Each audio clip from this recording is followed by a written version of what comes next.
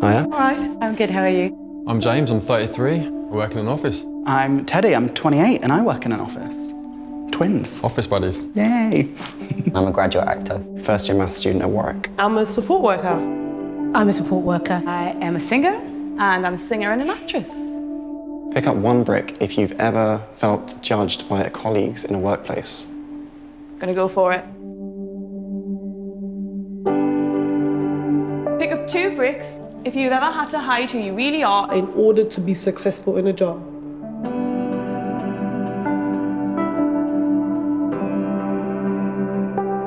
Pick up 3 bricks if you've ever kept something fundamental about yourself a secret from your colleagues and managers in a job.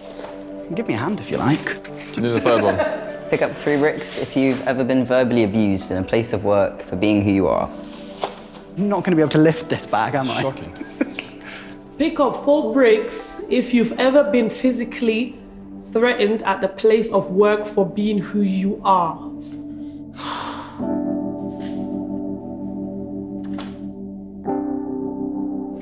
Feels like a heavy burden to carry. Pick up your bag if you identify as heterosexual and cisgender.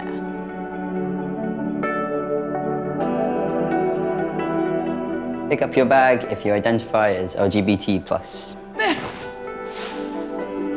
Considerably heavier.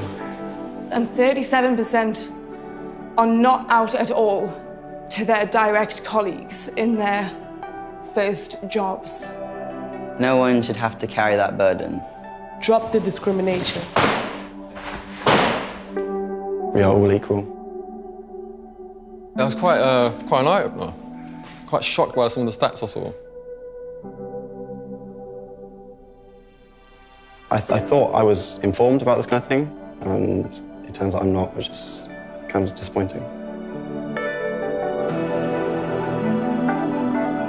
It became a situation where I was scared to go to work.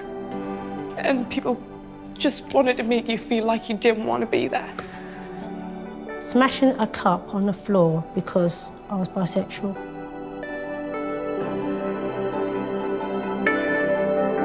Having something that's like for you as an LGBT+ person to go to, just somewhere you know you are definitely safe in bringing it up. Right, I get that completely. And it's an ongoing education anyway. It is, it really is. But it's nice meeting you. Nice meeting you. Nice to meet you.